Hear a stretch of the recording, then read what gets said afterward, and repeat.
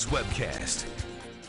Hi, I'm Kelly Byrne. Here's your Eyewitness News Webcast on this Tuesday, November 20th. Let's get a check of your forecast with meteorologist Stefano DiPietro. Good morning, Kelly. A lot of cloud cover, some fog to talk about this morning as we continue into the afternoon. There will be some snow showers to talk about. Now, those will not amount to too much, but maybe a quick little coating on the grass. With the temperature above freezing, we're not really expecting accumulation to be that big of a problem. And most of that snow will stay up to our north and west. We will get some snow showers to pass through during the remainder of the day today, so don't be too surprised if you get just a little bit of snow going through today. 42 for the high and mostly cloudy with those snow showers, pretty scattered. That wind at around 10 to 15 miles per hour as we go through the day today. Tonight, temperature falls into the 20s. The sky does clear a little bit, but clouds do return tomorrow, along with a snow shower and even a brief snow squall. We are at 36. Thursday, 22 as some Arctic air gets in here. Plenty of sunshine, but the overnight low in the single digits, and we'll be back to the 30s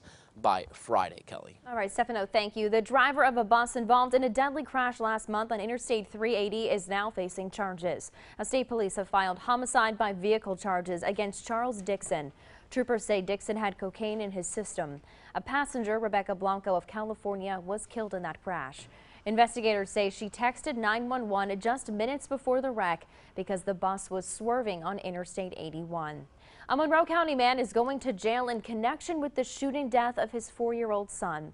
Orion Koch has been sentenced to up to 2 years in prison plus 3 years probation.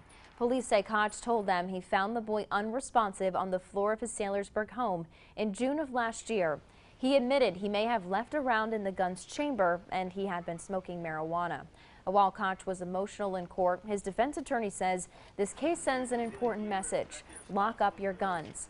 Koch entered a guilty plea in September and will get credit for time served, which is about 2 months. Those are today's top headlines. Have a great Tuesday.